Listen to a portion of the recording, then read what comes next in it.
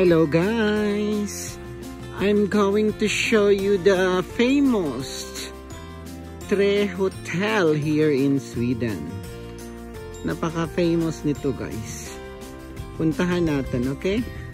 Ang pinaka-last na guest nila guys na nabalita sa TV, kahit na tinago na yun ni Justin Bieber, na ayaw niyang ipa-cover sa media, pero nakilala kasi siya sa eroplano pa lang. Kaya nung bumaba na siya ng eroplano papunta dito, nag-aabang na ang mga media sa kanya. So ang mga Hollywood stars kapag pumupunta dito guys is sinisikreto nila kasi nga gusto nila ng tahimik. So kaya ayaw nilang ika-cover sila sa bawat news. Kaya secret lang talaga guys. At hindi pwede sabihin ang mga Hollywood stars na nakapunta na dito. Pero kay Justin Bieber, nabulabog kasi yon, kaya alam ng lahat. Hello guys! Pasyalan natin ang famous na tourist spot dito, ang Tre Hotel. Abangan! So, papunta na tayo sa guest house nila guys.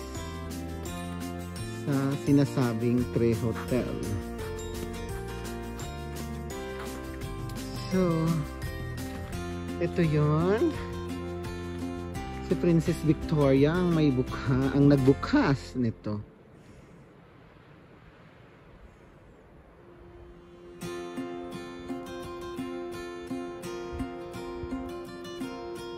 So let's go, puntahan natin guys. Ang Tre Hotel na ito guys ay napaka-famous dito.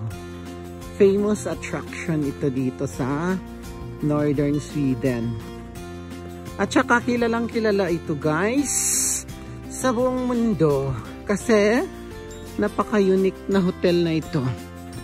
Nasa gitna siya ng gubat. Kaya tinawag na Tre Hotel.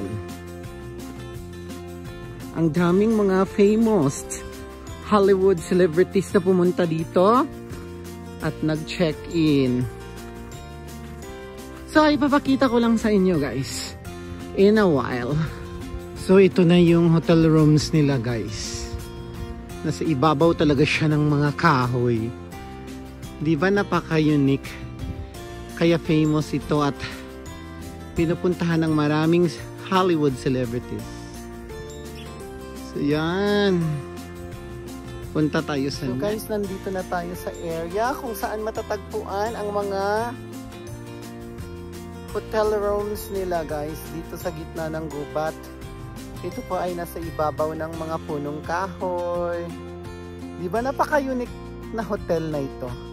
Kaya famous siya. So ito yung tinatawag nilang The Coven. O di ba? Ang ganda. Ginawa po ito noong 2010. So ito ang The Coven. Ito daw yung the most romantic rooms daw guys na shaped like a capsule. Tapos in the view among the trees as you walk to the trail from our main building. Yon. So yan ang The Coven. The most romantic room daw siya. Na naka-shape na parang capsule.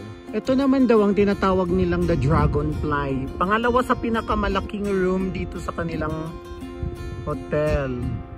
So ito ang the Dragonfly. So, nandito tayo ngayon sa The Tre Hotel. Napaka-unique na hotel na ito. Nasa gitna ng gubat. At saka nakahang siya sa kahoy. At ito naman ang tinatawag nilang The Blue Cone. O, diba? The Blue Cone. Bakit Blue Cone pero pula? I don't know. I cannot explain why. Blue Cone tapos red. Ito yung Blue Cone guys na pula. Ang ganda dito guys. Napakaganda ng scenery dito. Napaka-solemn. Nasa gitna ng forest. Kaya unique na unique ang hotel na ito. And very famous. Ito po yung UFO na room nila guys. Napaka-social. Para talaga siyang identified flying object. Diba ang ganda? Sino makakakalang room yan ng hotel? Diba? Beautiful. Ito naman yung mirror cube na room nila dito guys sa Tree Hotel. Diba guys, napaka-amazing, napakaganda ng design na ito. Nasa gitna siya ng forest, tapos hotel siya. Kaya no wonder bakit maraming mga Hollywood stars ang pumupunta dito. Very beautiful. So guys, ito yung pinaka-famous na Tree Hotel. Ito yung the UFO. Hindi ko alam kung ano yung isa. Tapos ito yung napakagandang mirror cube. Oh, amazing. So ito po yung napakaganda at napaka-famous na Tree Hotel dito sa northern of Sweden. Napaka-famous nito guys. Try nyo i-search sa internet, i-google. Mababasa nyo lahat ng mga information and history sa hotel na ito. So the mirror cube, yung isa sa gitna, I don't know. Tapos ito yung the UFO, parang siyang UFO, di ba? Ang ganda ng place na ito guys. So hope you can visit here soon also. So this is the Tree Hotel here in Harads, in the northern part of Sweden. So yan, super ganda. Tree Hotel, springtime. So iikot lang tayo guys, ikot. O diba, nakikita nyo yan, mga hotel rooms in the middle of the forest. Tapos ang pagkagawa talaga niya is napaka-unique kasi nakahang siya sa mga trees. Kaya famous! Welcome to the famous Tree Hotel here in the northern part of Sweden. So, napakaganda ng capture dito guys. Super! Yan ang mirror cubes na room. Oh! Before I forget, huwag nyo nang tanungin kung magkano ang per night dito guys. Manghihinayang kayo. Pero the experience naman daw is sulit. Hindi ko pa na-try na mag-ano dito guys ha, tumira dito. Kasi ang mahal, Diyos ko po. Napakamahal. Research ko mamaya at sasabihin ko kung magkano ang per night dito guys. Basta hindi ko afford. Matulog na lang ako sa gubat, wag na lang sa room na ito. Super mahal.